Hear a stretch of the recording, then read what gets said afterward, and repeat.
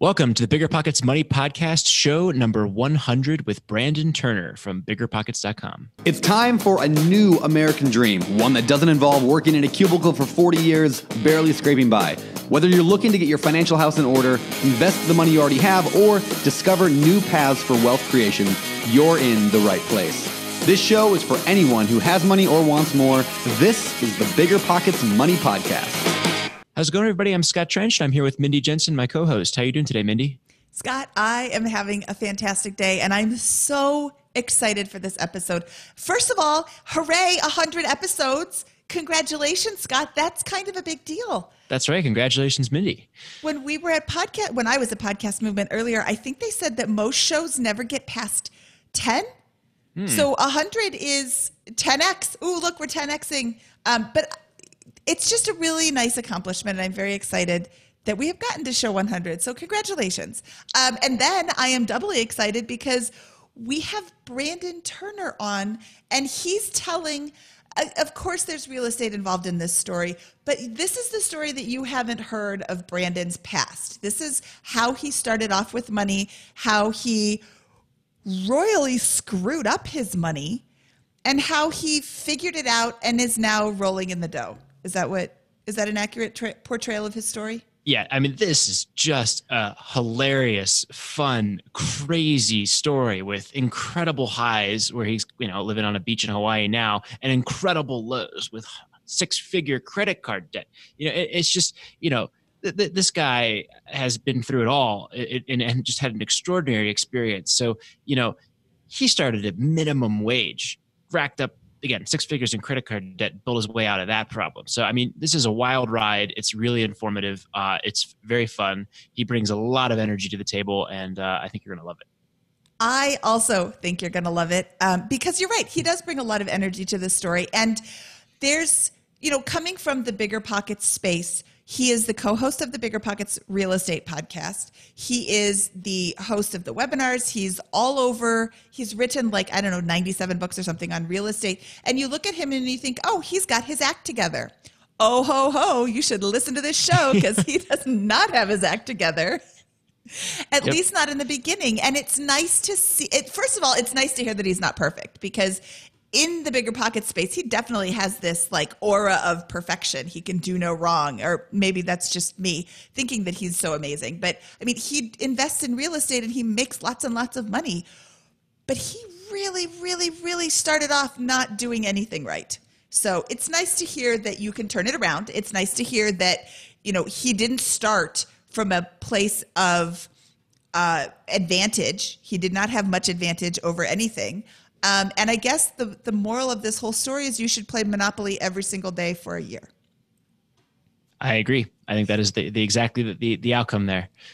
That will lead to great wealth. That will lead to great wealth. You heard it here first. Brandon Turner, welcome to the BiggerPockets Money Podcast by yourself this time. You don't have any hangers on, Josh Dorkin, like on episode 42. This is the all Brandon show. So I'm so excited to have you talking about your money story. We're not going to even get into your real estate. If you do want to hear about Brandon's real estate adventures, you can go listen to his podcast, a little show called the BiggerPockets Real Estate Investing Podcast. But we're not here to talk about that today. We want to talk about you and all the financial disaster stories that you have about yourself and what a mess you were. All right. That was the nicest intro I've ever had ever. I've never heard you so enthusiastic to talk to me. This is great. I like podcast, Mindy. This is awesome. I love talking to Brandon Turner. Usually it's this way. It's like, oh, he's here. And then I roll and then I go and talk to Scott. So Mindy, this is great. From now on, we're patently not true. I drove to the airport to pick you up. That's true. And you're like clown car. It was awesome. Yeah. For those of you who don't know, Brandon Turner is 47 feet tall, and I picked him up in 48. my Acura NSX, which is a little teeny tiny sports car. I was literally bigger than the car. I was bigger than that car. Yeah, we had arms out each side of the car. My head was sticking out the moonroof. It was great. Sunroof. Yeah, it was awesome. Anyway, hi guys. Anyway, so Brandon, I want to know about your money story. Everybody has heard your real estate story, how you started investing in one property and then you met. Now, what do you have, $150,000 or something? I don't know, 230. I don't know, something like that. Whatever. Okay. I don't want to brag. Just 233 as of this morning. I'm just kidding. It probably is, but we're not here to talk about that. We don't care about that part. Whatever. We want to know about your finances. I know that you grew up playing Monopoly. Like I've listened to so many of your shows, and little bits get involved in every single thing. And I know you played Monopoly like every day one summer. I did a lot of Monopoly growing up. So I was raised in a very, very rich family. So my dad gave me a small loan when I got started of $7 million. And because of, I'm just kidding. No, that didn't happen. Wait, Mindy, you're muted. I don't hear you. Mindy's muted. It's actually a great... I was going to say, and thank you, Brandon. That was Brandon Turner from the BiggerPockets Real Estate Podcast from episode 100. Thanks, bye. Tell me the real story. All right. So I was raised in a Midwest house with Midwest parents who ate steak and potatoes and corn on the cob every night. For those of you in the Midwest, you know what I'm talking about. And my dad's a meat cutter. My mom did in-home daycare. So we were very blue collar, middle class, like lower middle class family. And I got obsessed with Monopoly when I was in high school. My friend Boone Greenlee, what's up, Boone? And I would play every day for like a solid year. We played almost every day, at least the summer. I mean, every single day of the summer, to the point where we could play an entire game in like under 30 minutes, entire thing wrapped around. It was wild. We were good. What was your parents' relationship with money? My parents, actually, I love my parents. My parents did not really invest other than 401k stuff. They believed that you can't take it with you. So enjoy the money when you have it. In other words, and I don't mean that in a bad way. I mean that in a, what can you take with? What will last? And it's memories. So vacations, trips. So we did a lot of, at least a couple times a year, we'd go on a big epic trip. And it wasn't a rich trip. It was everyone pile in the minivan and go look at South Dakota and go see the Mount Rushmore, things like that. And it was an incredible way to be raised. In fact, I still abide by that today. I'd rather have memories than money. And so they abide by that. Now, they weren't irresponsible. I mean, they, saved their money and tried to do a good job, but they weren't trying to like build an empire. Got it. Where'd you come from? Yes, so how did that kind of translate in maybe like middle and high school years with your relationship with money? Aside from spending money on buying a Monopoly set, it sounds like what was your relationship with money in those years? I like to say my mom was a garage sale mom. So a lot of you guys know what I'm talking about. When you had garage sale moms, it means every Saturday, all the 4 kids get piled into the minivan and we would drive from house to house to house to house going garage selling. So everything we bought growing up always was used. Everything was handed down from other people or given to us for free or bought at a garage sale. So what I learned was that one, you can be happy in any situation. I mean, again, we weren't like dirt poor, like scraping food from the bottom of a dumpster, but everything was garage sale stuff. But I also learned in that about like negotiation and discussion, and that no price is actually the price. That was a big lesson my parents taught me. Is like everything can be talked down, everything can be negotiated, and so we definitely negotiated.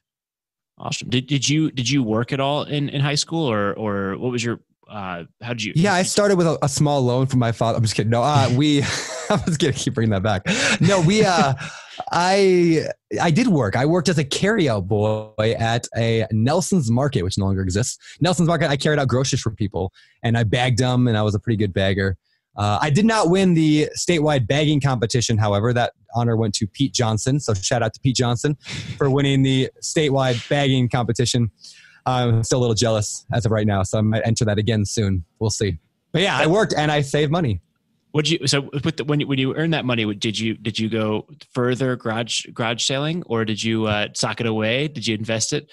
I think I socked it away. I'd like put it in my piggy bank, like even like when you get into high school, like you making a few $100 a month from a part-time job, making $5.25 an hour.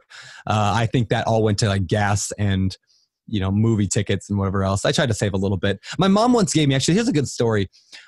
My mom, when I was in high school, I had some change, like, pennies and dimes in my hand. And at the end of the day, you'll pull out your pocket and I took it and threw it in the garbage. Cause I was like, these are pennies. Like, what do I care about pennies? And I think there was maybe a nickel and dime in there. My mom found that and freaked out on me. I mean, she freaked out on me and I remember her crying, and scolding me and having a long, parent discussion, the parent discussions, right? And then the way that my mom generally would communicate truth to me, which when I think about it now, how much this impacted me, is she would buy me a book. And so she bought me a book on how to handle your money. And I don't know if I actually ever read the book, but I remember that making an impact on me. And to this day, I like, if I see a penny or two, like I feel like I need to pick it up and make sure I put it somewhere because I can't throw away money. So there's that. My dad was also you leave the room, you shut the light off. And he basically, my dad's entire life was walking around the house grumbling about the lights being on. Like, kids leaving the lights on in this room again. You know what this is costing me? Even today with LED lights. And I'm like, Dad, it's like literally 3 cents a year for this LED light to be on. Just leave it on. It's not worth me getting up. And he shut that. That's 3 cents that I had to work for. But it makes sense because my dad had a crappy, hard job that he had to stand up all day long cutting meat for people. And so like every dollar was like a valuable dollar. Like every penny was a valuable penny. And my mom was the same way. And so that's how the money story started. We also did not talk about money at all. I never knew what my parents made.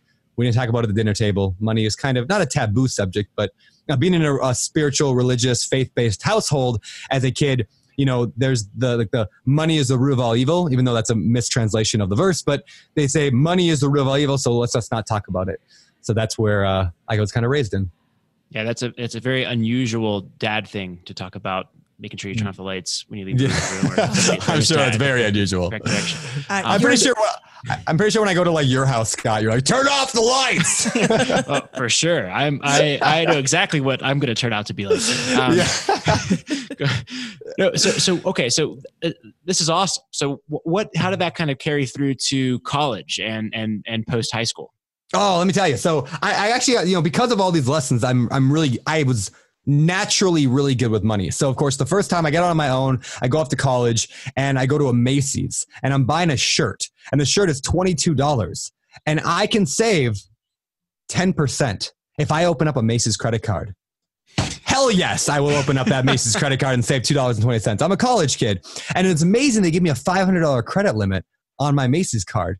I mean, these people clearly know what they're doing. So of course I buy $500 worth of Macy's clothes because I needed clothes for school. And that started a very fun relationship with credit cards that lasted a good 5 or 6 or 7 years because credit's there. It's free money. I mean, why not use it? That's what I always say. Wow. Was the clothing pretty cool? Did you look pretty fly? No, I looked pretty fly for a awkward, tall, college kid. Do you have any pictures? In the show notes at biggerpockets.com/moneyshow100, I am going to show you just how fly cool. Brandon looked. Was this pre or post black mullet? This was during black mullet. This was, I was fly. Yeah. No, you were not. I was pretty fly. But this is interesting because you are Brandon Turner. You are so good with money. You're this real estate master. But were you paying off your credit cards at the end of every month or were you paying the minimum balance? No. Yeah, minimum balance. Who pays off their credit cards? I mean, that's like if you have $100 to spend on a credit card to pay it off, or you can go out to dinner, like my 23-year-old, 22-year-old, 21-year-old Brandon, 19, 18, 17 was go to dinner or go to a movie or whatever. That's how you do it. And charge it. Okay, so you're in college, you're charging up a storm like a crazy person, and you get to the end of college. What does your debt look like? So my parents, this was a rule for my family. We were required to go to college, first of all. We all had to go to college. That was a requirement, but they would only pay for the first year. So the first year was paid for. Everything else was on me. So I actually ended up going to 5 different colleges because this is actually me being thrifty or antisocial, one of the two. So I went to 5 different colleges, including like a year in high school. And then I jumped from another community college, did some distance ed through somebody, and ended up graduating when I had enough like combined credits that I brought it to a school. And I was like, and I did my final year there and I was like, I think I have enough. And then they mailed me a diploma later on. So that was my college. But was that a strategy? Yeah. Was that like a calculated approach to this, or? I think in the back of my head, there was always I don't want to graduate with a ton of student loan debt, but I still ended up with like 25 or 30 grand. So I had a bunch of student loan debt. But I think it was also like, I just didn't want to go to college. So this is literally how I chose my major was I got after 3 years of a bunch of random classes I had taken at different colleges, I called up the final college, the one I ended up graduating from. It's called Northwestern College, not university. It's like a smaller school in Minnesota. I was talking to the advisor beforehand and I was like, well, here's all my classes I've taken. They're like, well, if you went with a history degree, you'd get out a semester earlier. I'll take it. So I literally chose my major based entirely and solely upon how quickly I could get out of college.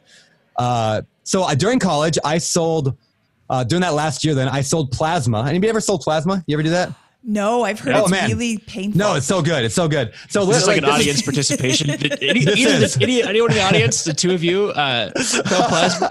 This is what it is. So no, this is the greatest thing. So let me tell you how great life was. So in college, in that last year, a year and a half, my wife and I both lived in Minnesota. She lived with my sister. That was a nightmare. I lived with one of my best friends. That was okay.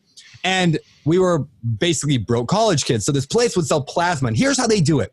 They take a needle that's like the size of like a pen, and they shove it in your, it's large, and they put it right in your elbow, in the inside of your elbow. And then they suck out like a half a gallon of blood. And then they run it through the machine, pull out the plasma, and put the blood back into you.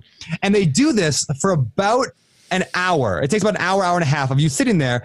Like, and this is before we had just cell phones to scroll through. So you bring a book or a little DVD player and you'd watch it. And you would get, for an hour and a half of work, $20 for doing this. Like that was $20. And then the second time, if you do it twice, you can do it 2 times a week. The second time you get $30. So you could do a max of $50 a week.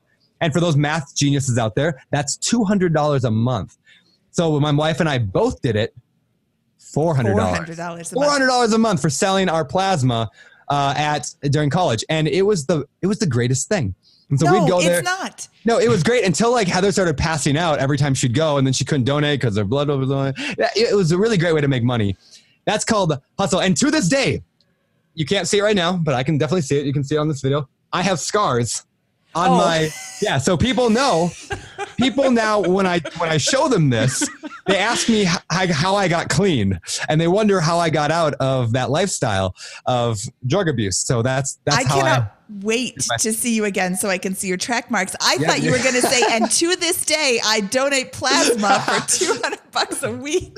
No, but whenever I go home to Minnesota, I drive by the place and I see it, and I'm like, good memories there. No, I mean, like, honestly, like it sounds silly, right? And it's funny story, but like, in college, I did what I had to do to pay the bills. And so like I was willing to, and like we didn't, like that was fun money. So like all of my job, I had an overnight job. I got to actually sleep at work. It was great. It was like, I worked at a home for developmentally disabled adults. So I would stay up from like, I got there 8 o'clock. I'd stay up till 10:30, sleep from 10:30 to 5.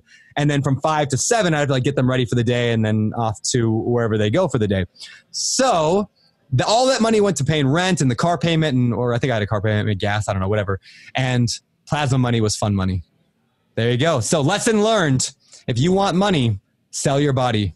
That's a bloody insane story that you just gave there. Stop. That's awful. Oh my God. Anyways. I want to talk one more second. This is painful, right? This plasma thing, that's painful. I mean, sticking the needle the size of like my left foot into my arm isn't always fun, but you get used to it. Well, here's the worst part was that over time, you do it twice a week, it builds up, and it has to do the same spot every time. So you build up scar tissue right over that spot, hence the wound, that, the permanent scar that I have there. And you have to repuncture that every time, the same spot. So every time it gets a little harder just to get in there. So moving on, were there any other sources of income that you had in college? Well, I don't know. I mean, the overnight job that I had. And so I did that up until I graduated. I graduated at some point. Again, I didn't go to the graduation. They just sent me a diploma at some point in the mail, like 6 months later when I called and asked them. And I moved to Washington State at that point. Awesome. And, so you graduate, and what's your financial position? What's your balance sheet look like when you graduate?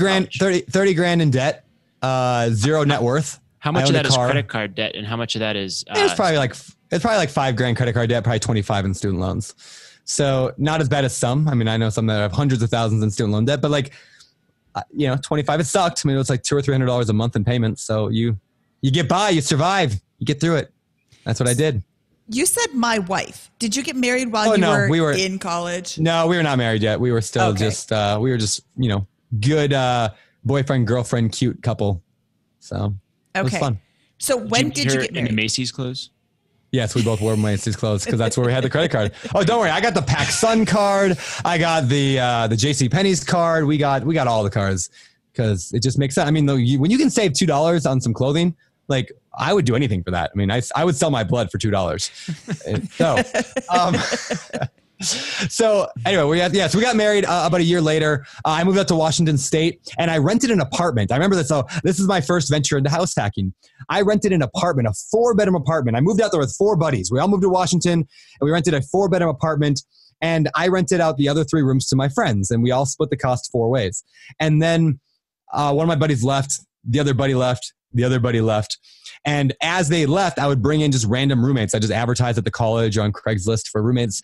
And then I realized after a while that if I rented out my bedroom, I could live for free. So I pulled a Craig Curlop and I lived in the living room while I rented out my bedroom so I could live for free. And so I literally slept on the couch and rented out all 4 rooms in this apartment, and I lived for free. Now I'm thinking back, I should have charged more and I could have made money for doing that, but at least I got to live for free.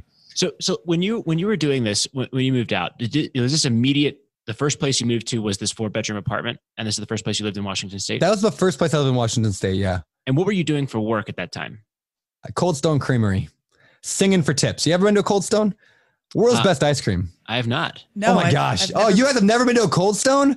Do they really What's sing? your problem? Yes. I don't know if they still do. They did back then. I think they might still. They did. Cold Stone Creamery is this amazing ice cream place where I got paid minimum wage, but I'd get like $8 or $10 an hour extra for tips because whenever somebody would tip, you would ding a bell, and then everybody in the line serving ice cream, 5, 10 people, would all sing a song. You'd start, be like, thank you for your dollar, listen to us holler, na, na, na, na, na, thank you. And then everyone would clap and cheer, and anyway. Also, coincidentally that year, whenever you worked, you get a free ice cream. And their ice cream sizes are like it, love it, gotta have it. And like it is like, 12 pounds, and love it is like 30 pounds, and gotta have it, they just back a pickup truck to your house and unload it. And so I would get a gotta have it size every single time I worked, which is like 6 days a week. So not only did I gain some debt that year, a little bit more of the JCPenney's, Macy's stuff, I also gained 40 pounds in 1 year. So that's how that works. Wow. Nice job. But with the house hacking concept, were you able, so between even with the house hacking and the job and the tips, I still spent money on stupid stuff. Okay, so when was the kind of the next inflection point where you starting to change your trajectory with your finances? Yeah. So let me fast forward the next couple of years. So wife and I got married about a year later or so. I don't know, somewhere in that we got married. And at the time I had bought a house. So after the 4-bedroom apartment thing, and after I graduated college, and after all those things happened, I finally settled down in Grays Harbor, Washington. It's like the armpit of Washington State. Beautiful, just very low prices and no jobs and rough people. And I was talking to a friend who, her sister, who was there, is a real estate agent. And I was saying, I'm looking for a house to rent. And she said, well, why don't you just buy a house? It's cheaper than renting. And I was like, there's no way that's true. And she's like, no, it is. And so I looked at the numbers and I called up a lender, and they're like, this is essentially how the conversation went, was like, so what's your credit like? Oh, I don't really have any credit other than, some massive credit card debt. For a 21-year-old or 22-year-old, ton of credit card debt. I'm like, okay, well, what's your income like? I make minimum wage. Okay. And what else you got going in life? Like really nothing whatsoever. How much savings do you have? Nothing. Okay, great. You're approved for $300,000 loan. This was 2007, the glory days of real estate. They're like, we'll just do a no doc loan and say that you're a doctor. Perfect. Let's do that.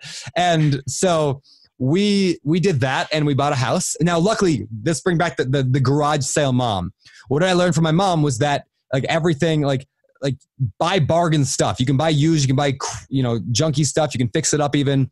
And so I bought I just asked my agent, what's the cheapest house in town? And it was the $89,000 little Rambler house. And I was like, all right, let's get that one. And so we put in an offer, we bought the house.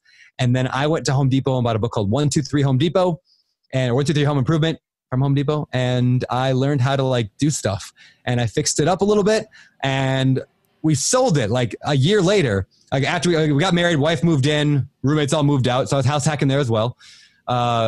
Roommates moved out, wife moved in. We sold the house, then we made $25,000. And it was enough to really pay off the car that my wife had bought and pay for our wedding. We got married, and pay off the wedding that we'd put on credit card.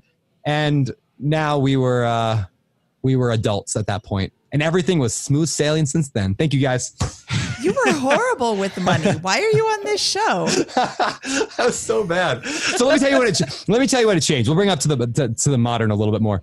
So we started flipping houses because I just thought that would be a fun business. So I was watching the flipping TV shows, would flip houses. That was in 07 and 08. We all remember how great the real estate market was in 07 and 08. And so I would buy properties and then the market just dropped more and more and more. And I couldn't sell them. So I ended up with a few houses that I couldn't sell, turned them into rental properties. And of course, I mean, as any genius would do, I put all the repairs on credit cards for those early houses. Because, I mean, come on, all the books said to do that because you're just going to sell the house and pay it off anyway. Who cares? So now at that point, I probably had $80,000 in credit card debt, I'm thinking, after that. And I owned some rental properties, which was great. And they weren't good rental properties. So I'm glad that I shouldn't be saying this to you guys because you guys think that I'm good at giving advice here. But this is how I started. Yeah, I'm thinking to myself, wait, when does he start being good with money? Because he's horrible. No, so that brings me up to last week. Wait. So let's just go back a little bit here. So you still you buy your first house, you buy 1, 2, 3 home and fix it up. Yeah, 1, 2, 3 home improvement. I still have that book to this day, the same copy. Yeah, you fix it up yourself. You sell it for $25,000. You pay off the car and get a wedding, and now you're back to broke. Are you right? Yes. Are you making minimum wage still? At that point, I had moved up to a new job. I worked at I had no job for a little while. I was trying to flip houses. When that kind of all crashed around me and I couldn't do it, I had to get a loan on those houses. Couldn't get a loan without a job, so I went back and got a job at a bank. Now I was making $13 an hour, the most money I'd ever made in my entire life, and I was rolling in it. I mean, how old were you at this point? 23, I think at that point, 23, 24, probably 23. So you're 23, you're broke, but you're not in debt because of the house situation. I still had the credit card debt from all the flips. So we still had the credit card debt. Okay, fair enough. Lots of that. Before you got to the first flip, after you sold the house, how did you get into the next property? Hard money. So we just use hard money lenders for all those. So for those who don't know, hard money, they're companies who will actually lend flippers money to buy a house. So they would lend me the money to buy the house. I'd put the repairs on credit card and then I would do the work myself. Now in a perfect world, that's fine. I mean, I'd pay out the credit cards when the house sells, everybody wins, and I get some good miles out of the credit cards. But when the house doesn't sell and you have to go and refinance it, which means go to a bank and get a normal loan on it, I couldn't get enough of a normal loan to pay off all that credit card usually. And so I did this 3 or 4 times. I had to refinance all these properties. And then I just ended up with almost $100,000 I think at one point in credit cards, credit card debt, which was great. So some of our users are not totally familiar with this concept, or some of our listeners, right? So a hard money loan, you're going to a private individual or a private bank and you're borrowing at 12, 15% interest rate, right? Yes. Yeah. I think it was 12. It was 12% interest that I'm paying the hard money lender. And what was it? 12 and no. It was 10 and 10. 10% interest. So it sounds bad. And 10% fee on whatever it is that I borrowed. So if I borrowed $100,000, it was a $10,000 fee plus 10% interest per year. Paid monthly. So it's really 20% if you kept it for a year. So really good deal. I can do those loans for you anytime you want, Brandon. I bet you can. and then you're financing the repairs with a credit card. What's the interest rate on the credit card? I'm sure high 20s because this was mostly Home Depot cards. So I think I have, still to this day, I never canceled any of them. I think I have 5 Home Depot cards that I would just max out because Home Depot is cool because they give you 6 months of no interest, no payments. But if you didn't pay it off in 6 months, it would retroactively go add on 29% interest from the beginning. And I never paid any of them off within 6 months because I never sold any of those properties. So I ended up with tons of credit card debt. So you're borrowing at rates of between 20 and 30% annually to finance flips, which are then going down in value even after you're improving them because of the market conditions, right? Yes. Yeah. And not knowing what I was doing and doing all the work myself and having no time for a job. I mean, I had to finally get that job and stop flipping because it was a rough time. What was rock bottom at this from this this exploit so here? I moved so we sold one of our houses. We turned most of our houses into rentals. I flipped one. I bought this house. I flipped it. I couldn't sell it, so I moved into it. Finally was able to sell it and broke even on it. Just one of my other flips, and I'm like, this is bad. I don't know where am I going to live? I got to go find a rental. And at that time, somebody was like, well, hey, this guy I know, he's basically my real estate mentor. He said, my church has a parsonage. So parsonage is like a house next door to a church where the pastor or the priest lives. We have a parsonage that is currently vacant because they didn't have a pastor at the time. They were looking for a new one. And it's a complete rehab. It needs to be fixed up. Do you want to live for free there in exchange for you do the work to fix it up and they'll buy materials? I said, that sounds like a great solution. So I moved in there and I did all the work. And at that point, I don't remember how I got connected with it. I think I actually might have watched a YouTube video from Dave Ramsey. So this is like low point, right? Like I'm still buying rentals at this point. I think I have at this point half a dozen. I might even had a dozen rentals at this point. And you're not doing them because you want to buy rentals. You're doing them because you can't sell them. I couldn't sell them. Yeah, a couple of them were like refinance them. Yeah, a couple of them were actually like rentals that I actually wanted. Because at this point I realized. So here's what I remember about when I bought a duplex early on, and I lived in half of it and I rented the other half out. And I remember my tenants walking over and handing me $650 in rent. And I remember holding that money. Now I don't take money in cash anymore. That's silly. But I held this money and I'm like, this $650, my mortgage is $620. And I remember like at that duplex living for free. And I remember this thing just hitting me like, oh my gosh, like I'm living for free. And if I move out of here, which I did, now anything above that is just pure profit. And if I just own like 100 of these, or I think at the time I was like, if I own 30 of these, I could retire. I could like just quit my job. And that's when I really jumped in like to buying rentals. Cause I was like, I set a goal. I'm going to buy 30 units. And started doing so. You discovered that concept in that moment, or was there a book other? There were many books. Yeah, many books. But I remember that one. That's when it became real. I mean, when I got into real estate the very first time, very first house, I read 100 books. I went to the local library and I got every single book they had over the course of a summer. And that's all I did all summer long was read 100 books on real estate. Every book in the entire library system, like all the other libraries in the area, they would ship their books in because I would just reserve them. And I read 100 books on real estate in one summer. Because I was obsessed. And I want to know. So was that before or after you had that concept happen? That would have been before that concept happened. Okay. So like I knew it in my head how that worked, but it wasn't until I held that money that I was like, oh, this is like, and most of the books I read were on flipping. Because at the time, like I feel like flipping was like all the rage. There were like 400 shows on flipping. Like all it was flipping. So that's what made me think I'm going to just buy rentals. And that's when I got into the rental world. I want to know how you convinced your new wife to continue to allow you to buy these properties that you can't sell. You've got $100,000 in credit card debt. I love real estate. I have always loved real estate. I will always love real estate. I would not have let you, Brandon Turner, be my husband and continue to buy all this with $100,000 in credit card debt and houses you can't sell that are worth less than you bought them for after you put more money into them. Yeah. So not to be judgy, but how did you convince her? Yeah. The short answer is my wife has unwavering faith in me. So that's one thing. Here's how in the same way I communicate to a lot of people on how to convince your spouse to do anything money related, because money is a hard thing with spouses. I believe that media is probably one of the best ways to convince somebody, because if you tell somebody something like your spouse, like, hey, we're going to go buy rental properties or we need to save more money, they're going to be like, whatever, I'm not going to do that. You're just telling me what to do. Don't tell me what to do. But so I asked her to read Rich Dad, Poor Dad. That was one of the first books I read. It made a big impact on me. And so I had to read that. So at least we're in the same mindset. It changed her mind the same way it's changed millions of people's mindsets over the years. Is reading Rich Dad, Poor Dad, I think helped a lot. But still, like, and I just trusted, and both of us trusted the process. We knew that the process worked by acquiring assets that produced positive cash flow. And then over time, those properties would go up in value and the mortgage would be paid down. We knew that if we just trusted that long enough to hang on, we would get through it. And now every day, I'd be like, oh, this is not working. But I trusted the process that someday it would work. And I really believed that. And it worked. I mean, it did over time. It takes a lot longer than people think. It's been 14 years now. And now those properties produce really nice cash flow and they're worth hundreds of thousands of dollars more than I paid for them. But it's taken me 13 or 14 years now. And some of them still are worth what I paid for them. Some of them have not gone up at all because I bought in crap areas, but some of them have. So with this, when you had this inflection point, when you held that money in your hand, what about your behavior or strategy changed in the months following that inflection point, if anything?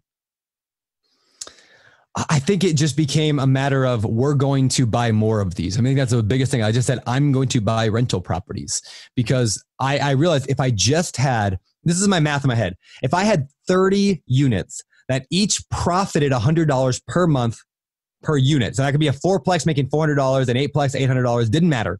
If I could just make a profit after all the bills have been paid of $100, I just needed 30 of them to be able to quit my job and retire. Because $3,000 a month was enough to at least live in a cheap area and pay my bill. I call that level 1 financial freedom. It's like I can pay my bills and survive on my cash flow. Level 2 financial freedom is like I can buy a private jet and move to Hawaii. And, level 3 is like I can buy the New York jets, and that's a good level to get to as well. That's where I'm aiming. That's how I get there. That's a big jump. The New York Jets, though, they're not very good. They're not very big. Not very good. It's a big goal. I don't want that. I'm just saying that's level 3. Like Gary Vaynerchuk, that's his goal, right? To buy the Jets. And his goal, that's like he wants that level 3 financial freedom. I feel like I'm at like level 2 right now, where like I could buy not a private jet, but I could at least buy like a nice house in Hawaii and kind of do whatever I want. But level 3 is like I can like really like I could own like a kingdom, and that sounds fun. I won't get there. Anyway, so I got another story though. If you want me to throw in like the next inflection point, because you asked me like where was rock bottom. That wasn't the money. Rock bottom was when I was living in that parsonage, and I watched a YouTube video on Dave Ramsey. And I mean, we were struggling. We were putting food on credit. I mean, we were living for free and we were putting food on credit cards and going to restaurants and putting it on credit card because we couldn't pay it. And we'd get a hit with a medical thing, or our dog would get sick, or a cat, I think at the time. And that's like $800 for the cat. And that goes on credit card. And like, we just could not get ahead. And I couldn't figure out why. And it really I couldn't figure out why. So finally I watched this video from Dave Ramsey and I was like, oh, that guy looks interesting. So I read Total Money Makeover from Dave Ramsey and like my head exploded. Like just, everywhere. And I was like, I need to have a budget. Like, I don't even know what I'm spending. And so I downloaded my bank statement and all my spending and I categorized everything. And then I looked at all my income because at the time I wasn't making that much. Anyway, I looked at everything and I was spending $1,000 a month more than I was making. And I was only making like $3,000 a month. So I think I was spending 4 and making 3. So I was 25% like over what, and I was like, no wonder I'm barely hanging on here. And I was living for free. So it just shows to show you that house hacking, even if you're living for free, doesn't solve everything because there's still a heart issue there. There's still an envy, a greed. I need to have this because I want it thing. Like I'm going to go out to dinner because I want it because I deserve it. And here's the shocking thing. That day we made a plan. We made a budget. We went hardcore. We went and got envelopes. Like my wife, I had to read it as well. Cause again, I think reading is important. We went and bought this big envelope packet and it had like slots for like 30 envelopes. And we set a budget and we canceled I don't know if it canceled, but we got rid of every credit card we had, put them in a safe and said, we're never going to use another piece of plastic until we're out of this mess. And we just went, when I get my paycheck, I go take it all in cash and we would divide up the money into these little envelopes based on what we had that month. And everything got paid cash. And it's drastic, right? I mean, even Dave Ramsey has suggested this, but it's super drastic, but drastic times call for drastic measures, right? And here's the remarkable thing is that as soon as I did that, I didn't notice a change at all in my lifestyle. Nothing, except all of a sudden I was making an extra $1,000 a month instead of losing an extra $1,000. So all of a sudden I was spending like $2,000 instead of 4. But where did that $2,000 go? I have no idea. To this day, it doesn't make any sense. Logically, that makes no sense. But just spending cash subconsciously made me spend less money and seeing what I was spending. So somehow I just spent thousands of dollars a month less than I was before. And we had traction again and we could start saving and we could start paying off debt. And that's when everything changed. Awesome. So you start saving and what is the first thing you do with the surplus? Like, what was kind of the action plan? Did you follow baby steps? We did follow. I mean, for the most part, we followed the baby steps in that we went and got, I think, emergency fund first. We saved up $1,000 for an emergency fund, took and started paying off the lowest credit card debt. Now, I didn't pay off $100,000 in credit card debt just by saving $1,000 a month. Like that would have taken me forever. What I did was I got better at business. I got better at the flipping houses thing. Not significantly better, but enough that we started flipping a few houses a year, making $15,000, $20,000, $25,000 on these flips. And over the course of about 3 years, we paid off all of that credit card debt, mostly using flips and a few burrs in there, a few which we call burrs, where it's like you flip a property, but instead of selling it, you just hold on to it and you go to a bank and get a new loan. So you kind of just pay off the old loan. Anyway, that's how I paid it all off. So during this process, you hit rock bottom, you start saving. You're still working at the bank at this time? Yes, the bank was during this time, yeah. And do you work in the bank the whole time while you start flipping 2 or 3 houses a year? It was around, I only worked at the bank for I think 18 months or something like that. So I quit at some point. And here's why I quit. Because in that process of the flipping and the paying off the credit card debt, so we were still in quite a bit of credit card debt. I would guess, if I had to guess, $50,000 still in credit card debt when you do what any 24-year-old, I think it was 24 at the time, what any 24-year-old with $50,000 in credit card debt does is I went out and bought a 24-unit apartment building. So, and I did the whole thing for no money down, like basically no money out of pocket. I bought this 24-unit. But what that did, and I can go into detail if you want to know how I did it, but I used a variety of creative strategies, but I bought this and all of a sudden I had an extra like $3,000 a month coming in, or $2,400 a month, because it was about $100 per unit in income. And combine that with the other rentals now that were producing a little bit of cash flow, I now had $3,000 a month in actual revenue coming in, and I was still only spending about $2,000. So I said, all right, I did it. Level 1 financial freedom. And I was able to quit my job in there. So, yeah.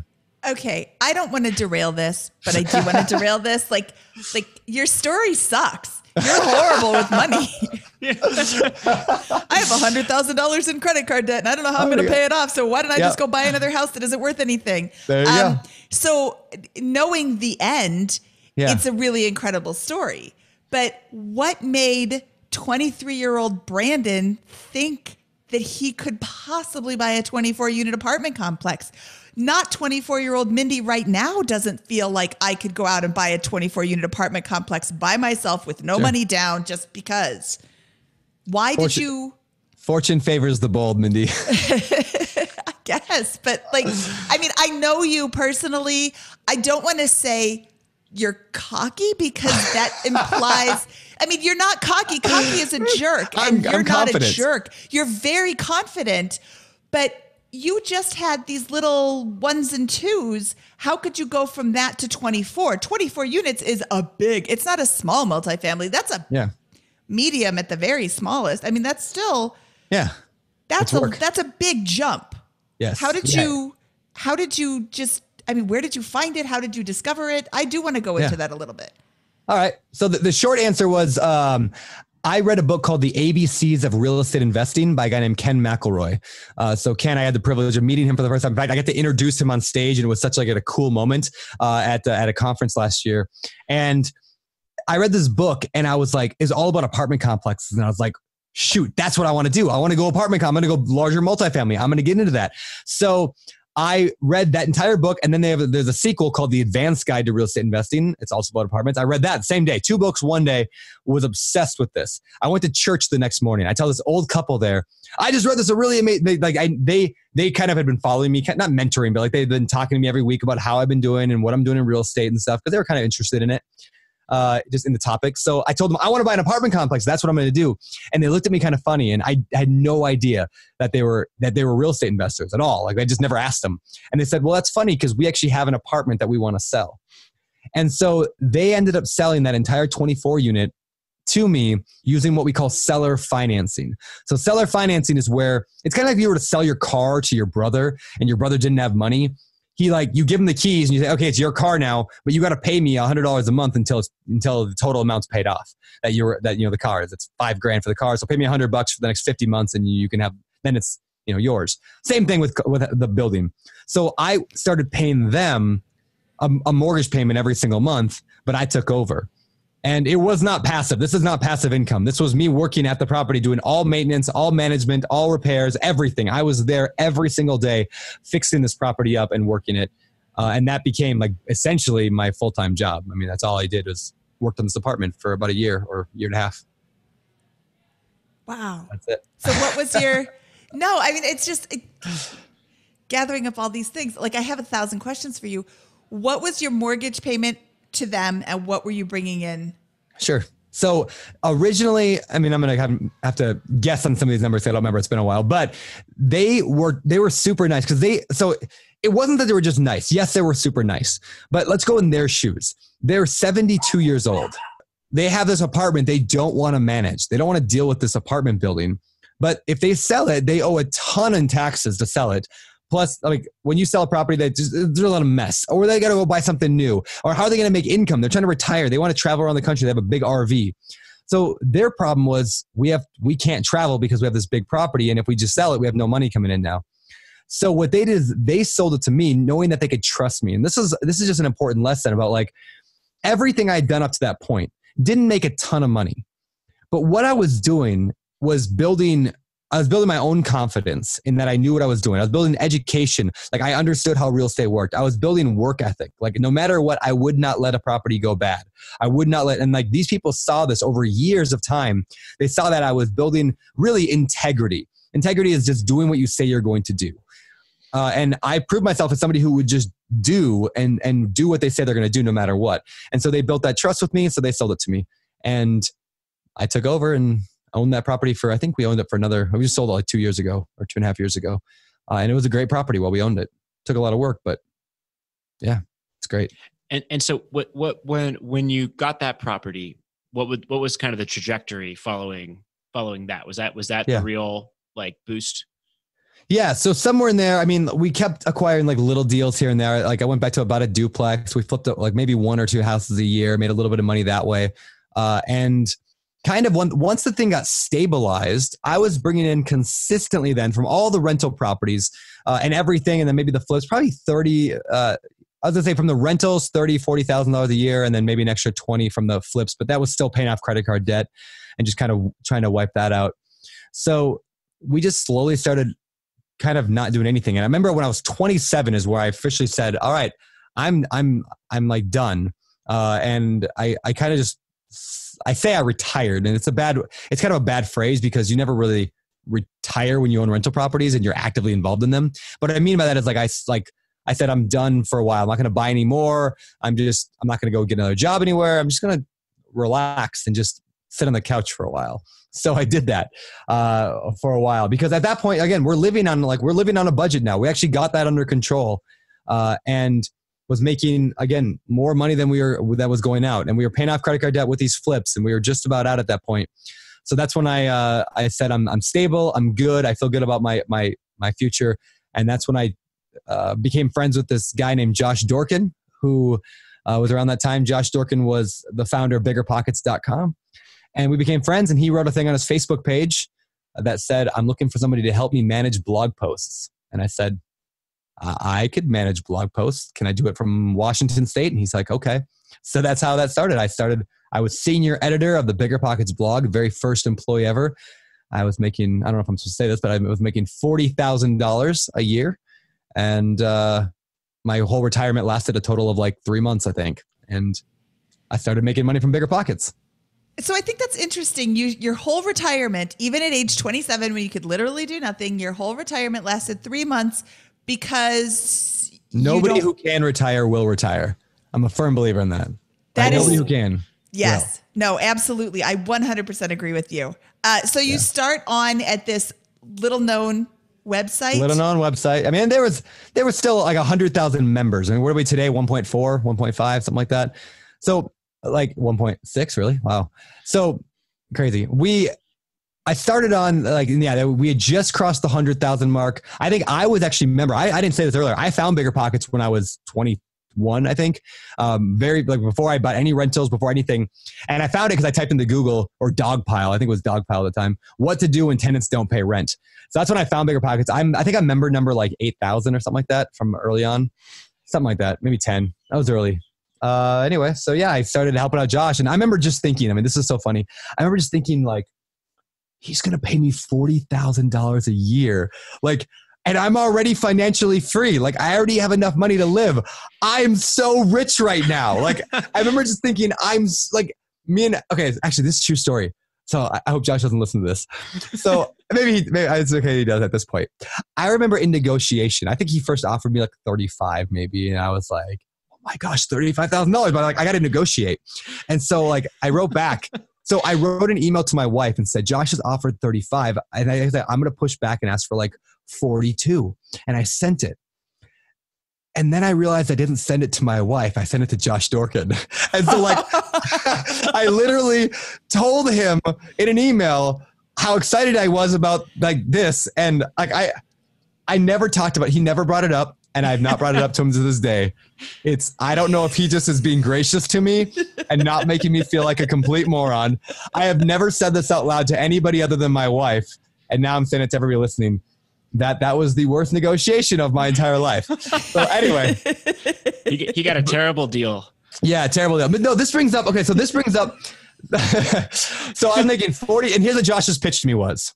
Well, I made about that on the conference, the first conference. So I got about $40,000 that I can put towards a salary. So if you don't make back more than this year, you're out of a job 12 months from now. Like that was the pitch. I'm like, all right. Wow. And that's when we started the podcast.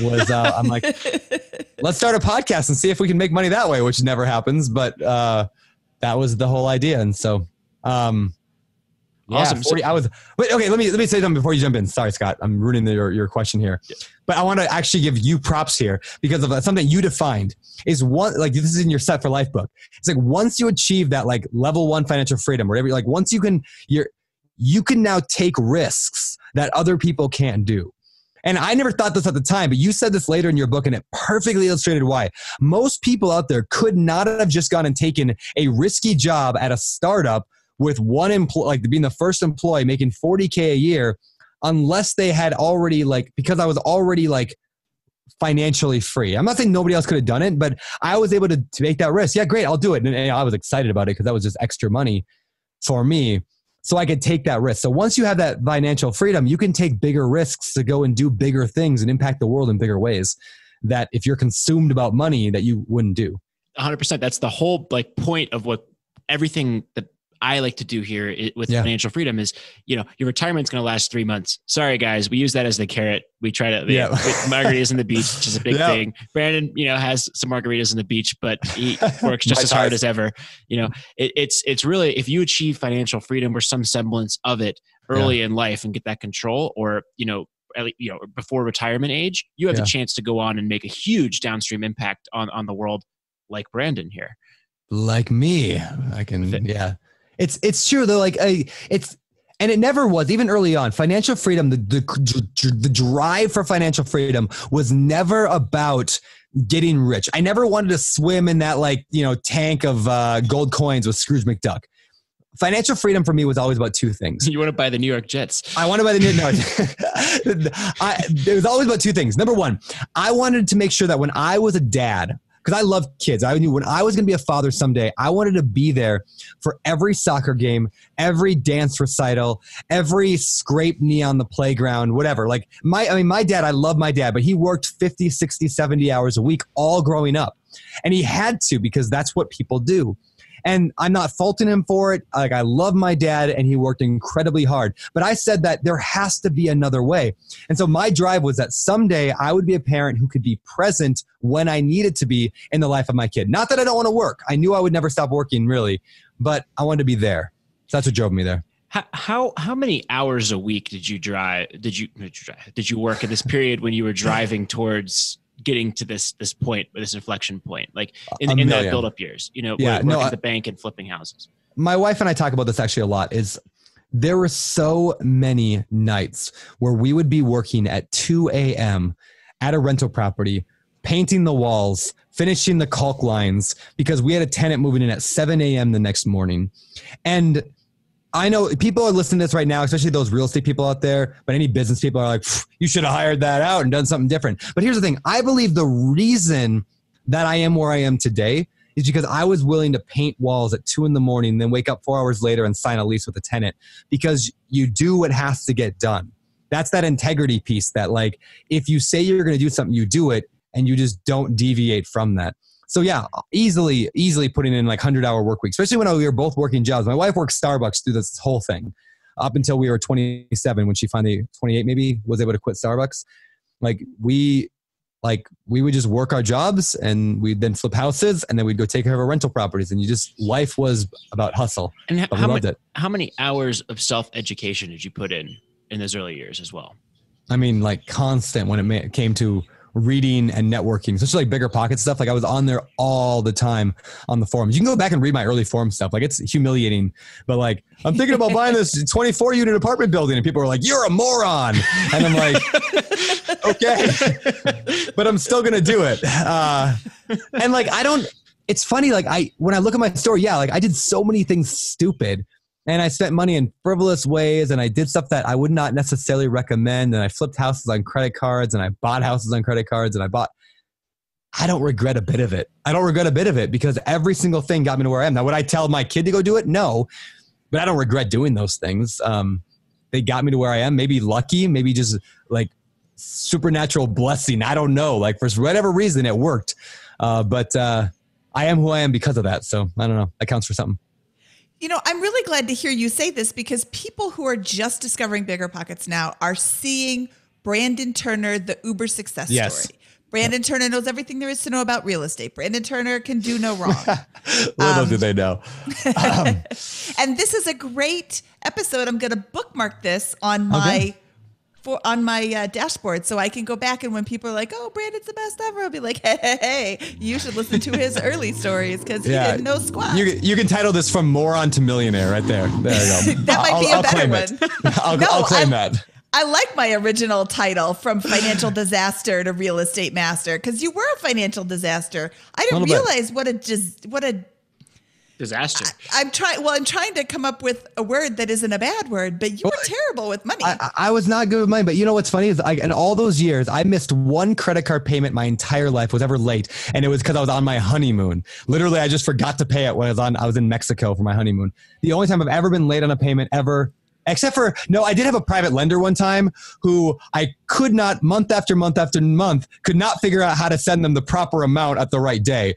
Mindy, at one point. I don't remember that. But other than that, and the credit card thing, yeah, there was a period where Mindy was my private lender. And like every month there was some issue somehow with getting you the right amount in the right day. But other than that, yeah. We caught up. We made this. We figured it out. Like I would literally have to send Mindy like a 30-minute video of like on a whiteboard. Like, okay, so this money went here, and I paid 2 payments here, and I accidentally sent a third. It was all like trying to automate it. It was like, okay, my bank sent 3 payments here for some reason, and so we didn't pay for 2 months because of that. But like anyway, it was a disaster. Yeah, I am not very organized. I think 2 loans were the same amount. Yeah, and due on different times or whatever. Yes. It all worked out. Yeah, it was. But no, this is really helpful to hear this because Brandon Turner on the Real Estate Podcast right now on episode 370 or whatever you're up to, you're perfect. Well, clearly perfect is a big stretch, but you're doing a lot of things that people want to be. You are somebody that they aspire to. And when your first interaction with Brandon is this, I have 5,000 units. You're like, oh, wow, he must be really amazing. And it's nice to hear that you also made mistakes and you were able to fix them and you have come out ahead and you've learned. And, one of the big things that I see on the BiggerPockets forums all the time is people are like, oh, I don't know how to get started. Yeah. Just get started. Yeah. I mean, don't just buy like whatever house, but you started because it was cheaper to buy than to rent. That's the case in a lot of places. That's the case right now in my place. Yeah. No, that's not the case. I don't know where I'm going with that. Never mind. To interrupt, like I really believe like it's more important that you make a decision than that you make the right decision. And what I mean by that is like people perseverate. I don't know the word there. I'm bad at words. They perseverate about decisions like, oh, should I flip a house? Should I rent it? Should I start this business? Should I do this thing? And like they do that for years and never actually take action. So what I like to teach real estate people, and I would teach any business owner in any way, any entrepreneur, any side hustle, you are never going to get rich off your first deal. The point of the early stuff is not to get rich. The point is to hang on and get some education without losing. Like that's really the point. Like, so in real estate, the point of the first deal is not to make millions of dollars out that first deal. So I don't care. People are like, well, Brandon says to buy a property that makes $200 in cash flow, and this one is only going to make $87, so I'm not going to do it. And I'm like, yeah, but who cares? It's $120 difference or whatever. Like, just get the deal done. And again, I don't want to tell people think I'm saying buy a bad deal. Don't do that. But don't feel like you have to measure your level 1 with my level 9. Because what I do today is exactly what you do. It's more important that you make a decision and just start taking action than you're trying to get the perfect action or the perfect next step. Yes. Because you are going to learn a lot on the BiggerPockets forums, but you're going to learn so much more actually doing it, dealing with the tenants and dealing with, the sob stories. And you're like, oh, I really want to rent to you, even though you have 76 evictions. Yeah. Don't do it. But you know what? Go ahead and do it and see what happens. Oh, number 78. It's just, but now I'm not going to fall for that sob story anymore. I'm not going to take cash. I'm not going to take a personal check. I'm not going to, all these different things. You just have to sometimes experience it. And when you're doing a flip, yes, absolutely don't buy a bad deal. But when you're doing a flip, if you make $1 profit on your first flip, that's a home run flip. Agreed. Of course, because I'm right. You're right. I have a couple of kind of just general observations about your story here. One, your time at going over this was relative, and I'll just, this is maybe mean, but I'll just say it anyways, was not very valuable, right? You're making minimum wage at Cold Stone Creamery and then at Wells Fargo, right? Or whatever it was, the bank. I think it was Wells Fargo. Was it? US Bank. US Bank. Okay, great. Right. So you leveraged your time to work on these properties and get a huge spread over time and capitalize on that in those early days, right? And I suspect you have a very different value on your time today, where you have a very different approach to how you leverage that at this point in time, right? What drives me nuts sometimes is like people look at certain tasks like that's below me, or I'm not going to do that. And we maybe mask it inside this idea of like, well, my best dollar per hour is actually doing, whatever. And maybe that's true. But in the beginning, like I had to do what I had to do. I had to do any work at all whatsoever. But there is a certain degree of like, if I'm watching TV, that is $0 per hour. So I watch very little TV. And I always have. I mean, if it's 9:00 at night, we will watch some Netflix and Game of Thrones or whatever. But like, I don't sit around watching Dancing with the Stars every night and waiting, I'm always trying to figure out like, how can I get some more value out of this time? And if that means spending time with my family, great. But anyway, so there you go. I wanted to observe that because if you were in a job that was paying $100,000 a year, you might have had a different approach to some of that early real estate investing, I'm sure, right? Yeah, maybe. Yeah, I think at the time when I'm earning almost no money, that real estate was a great approach. And like you and I have talked about this a lot. If you're making $100,000, $150,000, $200,000 a year, in fact, I generally tell people not to go into real estate specifically. And here's what I mean by that is in anything you start, it's like a curve, right? It's like what's the exponential growth curve called? Maybe it's called an exponential growth curve. Anyway, okay, at the bottom of the curve, like you're at the bottom and you're not making any money. Your dollar per hour is crap. It's a struggle. And you start learning more and more and more and more. And then it starts to go up and goes higher and higher and higher until your value in that business is really high. So then people who have spent 20 years and now they're way high in that curve in their consulting business, in their meat cutting business, I don't care, all of a sudden are going, I'm going to go start real estate and make it rich there. And I'm generally like, I mean, that's fine. But if you're on that part of the curve, you're way better off finding a way to maximize those skills that you're starting up high than trying to start back at zero with a real estate career. Unless you absolutely love the idea. No, I'm not saying don't invest in real estate. Just give your money, like buy something simple, buy something small like you're doing, like buy one deal a year. But don't go say, I'm going to go flip houses now as a job when you have no skill or ability to flip houses. Really love that. I think there's an easier way to financial freedom in a similar period of time than what you went through for someone who's earning a high income. Yes. And the second observation I would have is, well, a question, I guess. What was your balance sheet? What was your net worth? Was you kind of peg it at in the ballpark of it in terms of the equity you had when you quote unquote retired? Yeah. I mean, if I had to guess, a couple $100,000 probably. I crossed $1 million net worth when I was 30. And I remember sitting at a Starbucks and I filled out a loan application. I was doing all like, what are my properties worth? What do I owe on them? Going through this. And I got to the bottom, it was like 1.03 million. And I was like, oh, weird. I'm a millionaire. And then I went back to drinking my peppermint hot chocolate, and it was a cool moment, but like I expected like somebody to like ring a bell, and it didn't happen. And that was a weird moment. But very few people would be comfortable with the concept of retiring with a balance sheet of just a few $100,000. It sounds like $200,000 or $300,000 in That's equities because most people follow the crap. And I know you guys are gonna make fun of me for this, but like, what's it called? The 4% rule or whatever. What do you call it? Like, yes. Yeah, 100% garbage. Exactly. So like 4%. Now from 4%, right? Like they're like, oh, if I had $1 million earning 4% return, I would be able to live on whatever that is a year. And I'm like, I don't believe in a 4% return. I mean, if I'm getting less than a 15% return, there's something wrong. And the only way to do that, though, is being very active and being really good at what you do with real estate or with anything. I mean, I'm sure you could get a 15% return owning a Tupperware door-to-door salesman business. Fine. But that's what I would rather choose than passive investments in the stock market at 4%. And again, I know like everybody listening to that thinks I'm an idiot right now, but that's fine. I don't think anyone, go ahead. You got the 4% rule wrong. Did You're I not get it getting wrong? a 4% return. You're taking out 4% Okay, fine. Whatever. of your total investment. So you have $1 million in the bank, then you're taking out 4%, which is 40,000. Yeah. So, but I mean, if that doesn't work for you, then don't hang your hat on it. Yeah. But that's where like people think they need millions of dollars to retire. You don't. Like, and at least like, sure, it'd be nice to have, but I'd also take just cash flowing rental properties, and that would work for me as well. I don't care how much equity. I could have negative equity, but if I have cash flowing rental properties, then I'm doing fine. I can retire on zero net worth. Well, but you retired with a couple $100,000 and enough cash coming in to cover all of your expenses. Yeah, it's the cash flow that matters, not net worth in my mind. In terms of like level one financial freedom is all about, in my mind, level one financial freedom is a cash flow game, not a net worth game. Later on, net worth matters, and it matters a lot. And I care a lot more about that today. But yeah, who cares if I own a property, let's say I own $1 million of property today and it was worth $1 million. I have zero net worth, but it's producing $100,000 a year in 100% passive income. Do I care that I have no net worth? Not at all.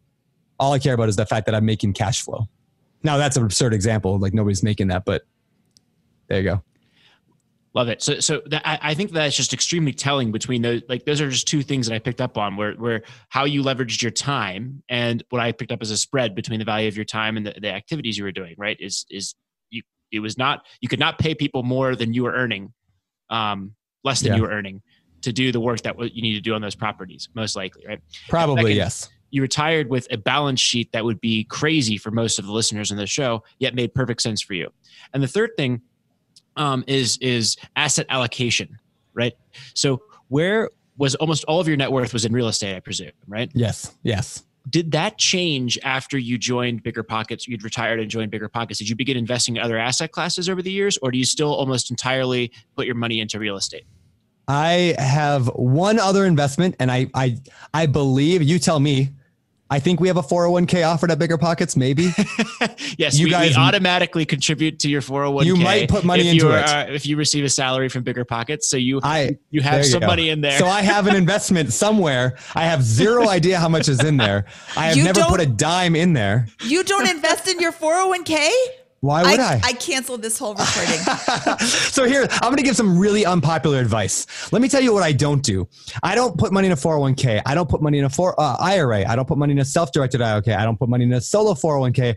I don't put money into life insurance. I don't put money into anything. I believe 100% in putting all my eggs in one basket.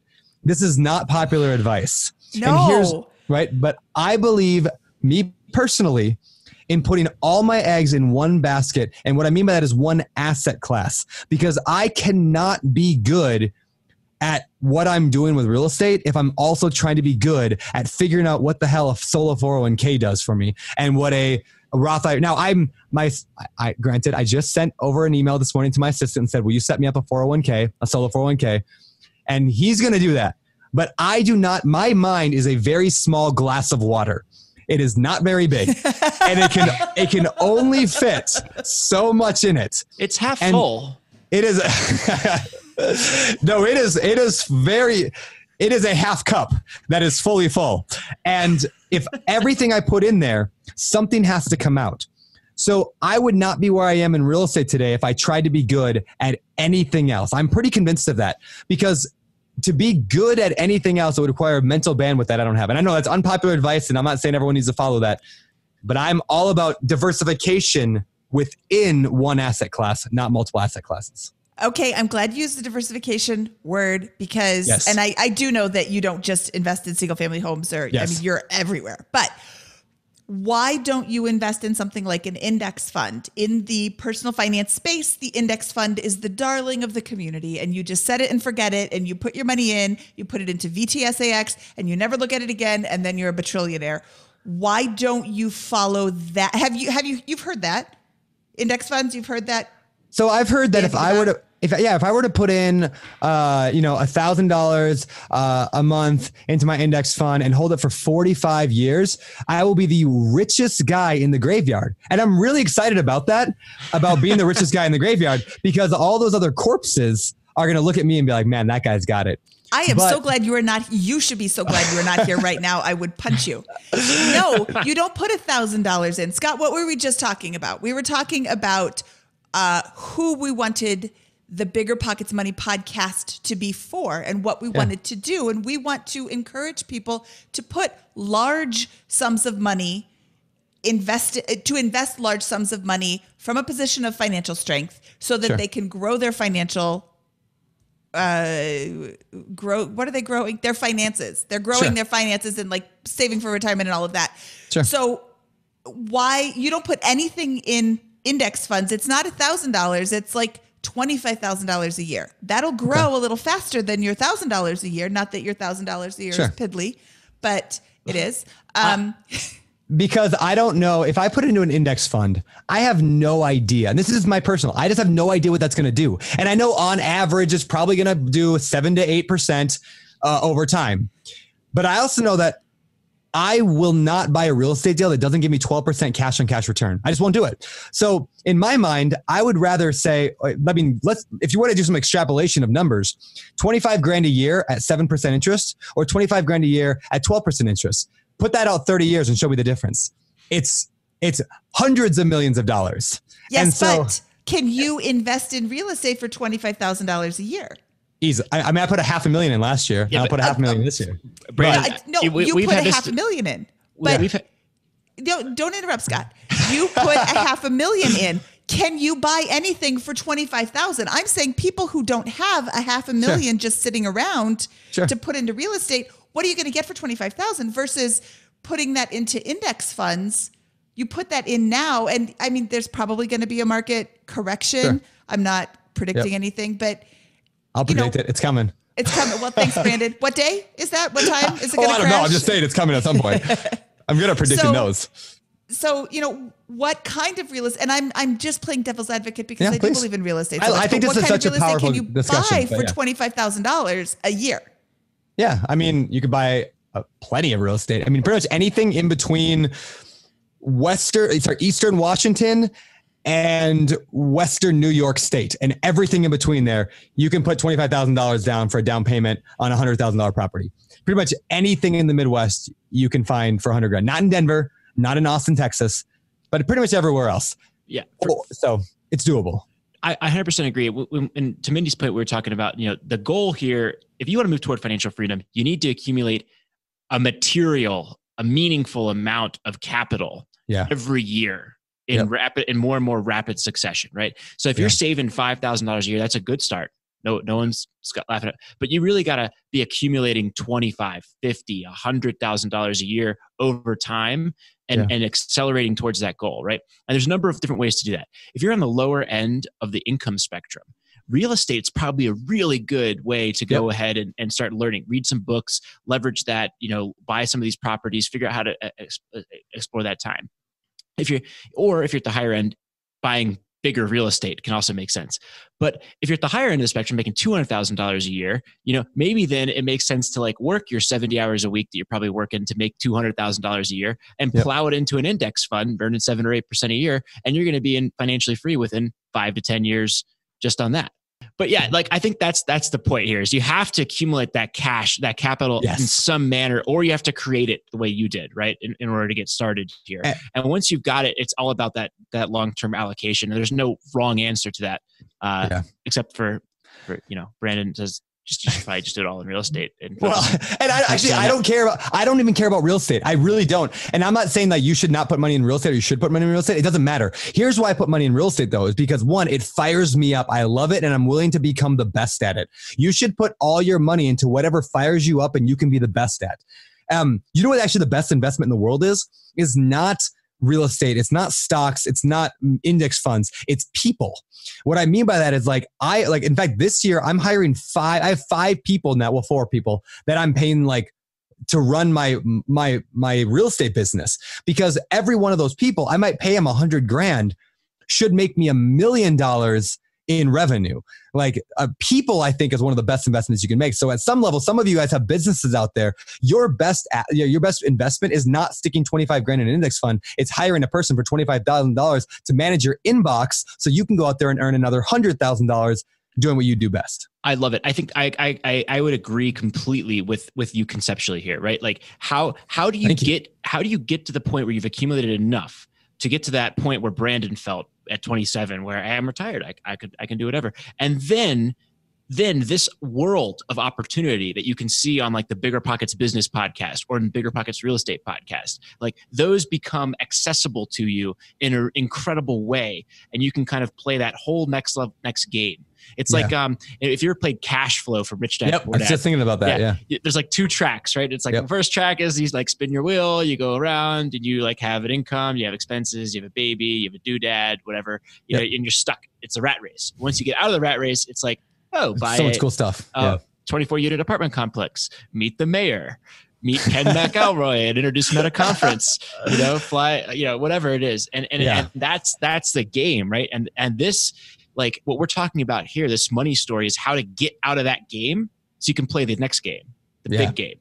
And 100%. And this is why it's so dependent upon your, like what you do and where you're at. Because if you're like a teacher earning $30,000 a year, like it's a very different strategy to get financial freedom than what Scott Trench is doing or Mindy is doing or I'm doing. If you're earning $150,000 a year at a job that you absolutely love, then you should not leave that job and go flip houses. If you're a teacher, you should consider flipping houses because it will bring in mass amounts of money that you can then dump into other things. And you can't find ways. If you're a car salesman though, and you like being a car salesman, I'd spend all my time learning how to be a better car salesman. And I'd take my income from $100 a year to $800 a year because you're already on that curve. So it's just knowing where you're at right now and knowing what the best path is for you. And that's why podcasts like this are so fun because you get to hear all different perspectives of what's optional. But yeah, we can't just give someone advice like don't do real estate or do real estate. I don't know, but this is what works for me. Love it.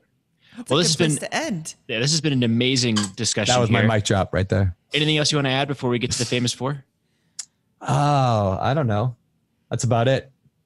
I think that's it. Buy real estate. It's fun. Buy real estate. It's fun. Okay, perfect. It's time for the famous 4 questions, Brandon. These are the same 4 questions we ask of all of our guests. Are you ready? I'm ready. I hope they're different than my famous 4 questions. They're so different. Okay. What is your favorite finance book? Can I give 3? Of course. This is your show, Brandon. Anything you want. All right. So the first one's called The Book on Rental Property Investment. I'm just kidding. That's my book. I'm going to go with the first book that changed my life, Rich Dad, Poor Dad, followed by the second book that changed my life, which was Dave Ramsey's Total Money Makeover, followed by the third book. I don't know if I'd call this Changed My Life, but I really liked it a lot, was The Richest Man in Babylon. I'm sure all those have been said before, but they're all good books. Richest Man in Babylon is my favorite. Oh, fourth book. I'm going to give one more because it's really good. And it is personal finance in a way. And it's a very financial freedom book. It's called Life in Air. Have you guys read that one yet? I know Scott, I love that book. Yeah. Love that book. It's like a millionaire, but instead of the word million, replace it with life. So Life in Air. It's a tremendous book about what true financial freedom is and how to obtain it. So it's very cool. Awesome. Awesome list. You should read all of those books. Okay. So what was your biggest money mistake? So everything. The first hour of this show. What's the one piece of advice? I'll go. I got a good one. So I flipped a house one time. I found this awesome house. I was watching all these flipping shows early on in my career. Really wanted to flip this property. I was excited about it. And so I bought it. It was a duplex. I turned it into a single family house, did all the work myself alongside my wife. We literally ripped out the staircase and put a whole new staircase right up the middle of the house, like this grand staircase. It was, I built it with my bare hands, replaced all the windows, paint, carpet, like cherry hardwood floors, granite countertops. It was like unbelievable house. And we sold it. We listed it at 170,000, dropped it to 160, dropped it to 150, dropped it to 140. Finally sold it for 120 after a year of owning it, over a year of owning it. I broke even on that property after everything's said and done. When I ran the numbers, this is not a plug, but this is true story. When I ran the numbers afterwards on the newly built BiggerPockets rental property calculator that I built at that time, I realized that had I kept it as a duplex, I would have been making $1,100 a month in cash flow. And it would have taken me 2 weeks to get it rent ready for a duplex. But instead, I wanted to flip that house because that's what people do. And that was cool at the time. And I was greedy and wanted money. But that was a big money mistake. Don't do that. Wow. That's a great one. What separates successful people from those who give up, fail, or never? Oh, wait, that's not. I was I'll answer that all day long. I got 100 answers to that one. It's integrity, but keep going. What's your real question, Scott? I think Mindy's got this one. Okay, Mindy. What is your best piece of advice for people who are just starting out? Starting out in life, breathe. Next. Starting out with their finances, or starting out out of college. Yeah, starting out on their financial journey towards financial independence. Always do what you say you're going to do. David Osborne gave this advice at the BPCon 2019, where he said, integrity is not just doing what you say you're going to do for other people. It's do you do what you say you're going to do to yourself, for yourself? How many times do we say, I'm going to go to the gym and then not go, or I'm going to save $100 and then not save the $100? You are lying to yourself, and you are the most important person in your life. So if you can't hold a promise to yourself and hold that integrity, you're never going to be able to make it anything in this life. So build trust with yourself. Be integrity-full. I made that word up, but I like it. Integrity-full. That's wonderful. A terrible word. It's a great word. It's a great piece of advice. It's a great piece of advice and a great word. You're going to start using it now. Integrity-full. You heard it here first, folks. Be integrity-full. Be integrity-full. Make that a tweet. Well, we know that you're not very funny. So, but I'm not. Have you prepared a joke? Do you have what is your favorite joke to tell at parties? If somebody said this joke before, stop me. This was voted the funniest joke of all time on Reddit. So somebody may have said this, but there's two guys. Have you heard this one? There's two guys out hunting in the woods, and one of the guys falls over and he's not breathing. And so the hunter who's still standing calls 911 and says, and they say, 911, what's your emergency? And they say, or he says, my friend, he's just dropped over. I think he's dead. And the woman on the 911 said, well, calm down, sir. The first thing we need to do is make sure he's actually dead. And so all of a sudden she hears a gunshot and he says, now what?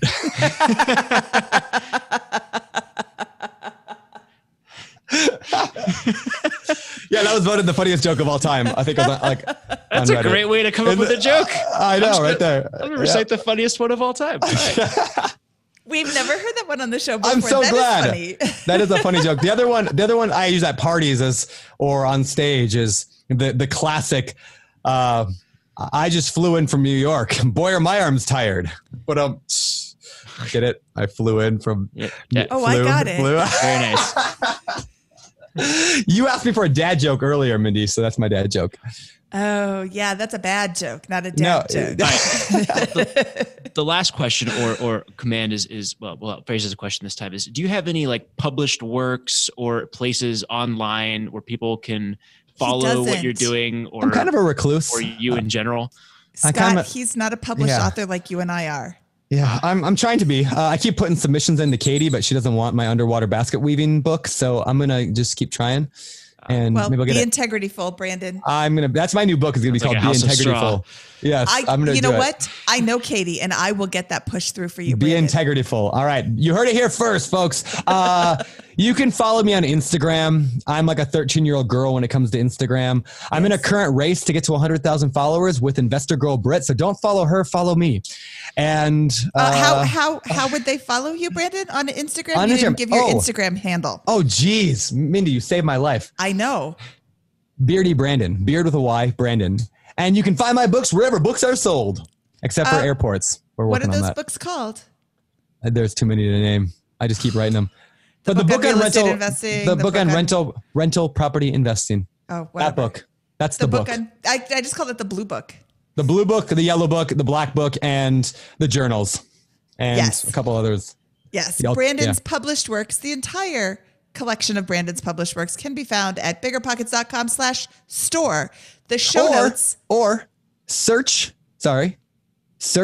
Amazon for Brandon Turner or Audible, and you will find not only my books, but there is a Brandon Turner who is a narrator of erotica. So, win-win. There you go. You can find Brandon's books at biggerpockets.com/store, Brandon. Or Audible, where you can listen to not Brandon Turner. Talk about things you may not necessarily want to listen with your children. Don't listen. Don't listen with your kids in the car. Yeah, gross. Anyway. Okay. All right.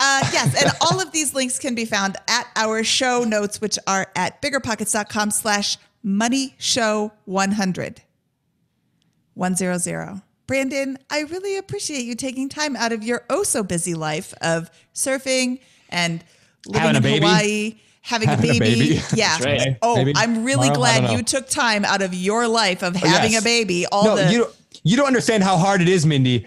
Oh, I don't. You don't know how hard it is. No, but let me tell you, let me give myself a pat on the back real quick right here, just real quick, and talk about how great I've been lately.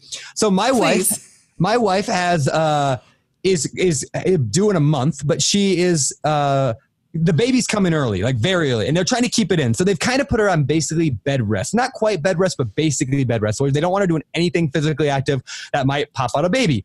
So what that means is I have been in charge for the past week of cooking and cleaning. And let me tell you, it's amazing. Like I literally make breakfast, do the dishes, and it's noon. And I'm like, now it's time to make lunch. And I do lunch and then I do the dishes and it's dinner time. And I don't understand how my wife did that before, because all you have time for is cooking and cleaning and taking the dogs out. And that's it. So I have a newfound respect for all stay-at-home moms who are also trying to run businesses. It's an job. Like it's amazing. I don't know how you guys do it.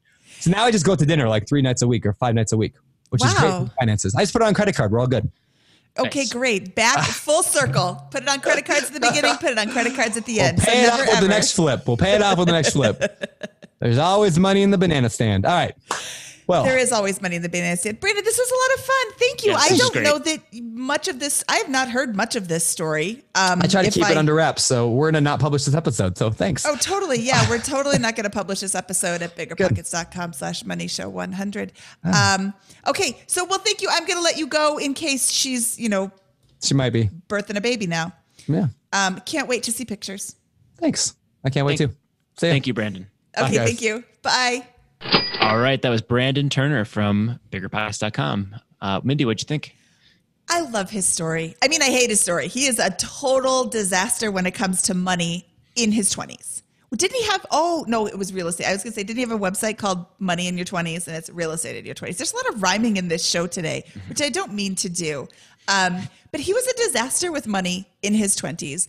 And it's nice to hear that he has changed his life. He has turned his financial situation around and is now level 2 retired or level 2 financially independent. Yeah, it's amazing that he was so bad and then came so far from that, right? And it makes you wonder, because he read Rich Dad Poor Dad, he read all these books, he took a lot of action.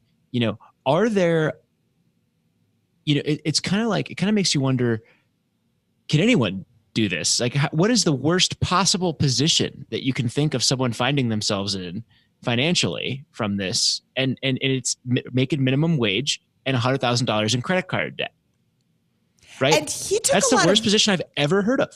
that he's definitely really low on the totem pole when we come to, hooray success stories on this show. But he took action to change his financial life. He didn't just sit back and say, whoop, found myself in 6-figure credit card debt. I guess I suck with money. I'll just declare bankruptcy and never do anything else again. He continued buying rental properties, which I don't necessarily agree with, but clearly was the right thing to do. And it's a great story of how taking action and moving forward in a positive way will yield success, will help you grow wealth, will grow massive wealth.